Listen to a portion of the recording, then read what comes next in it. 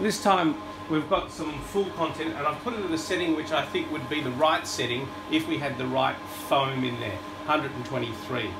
I put it through there, and we'll just let that go through.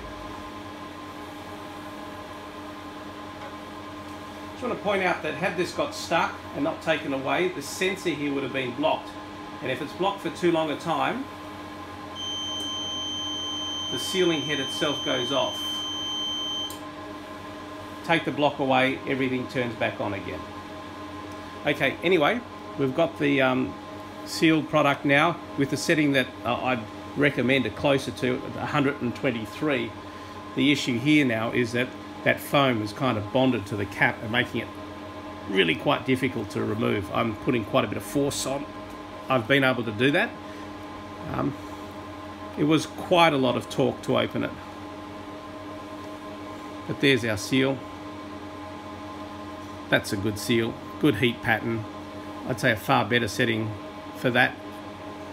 And perhaps your consumers need to put up with that kind of level of difficulty to open it while you're using that material.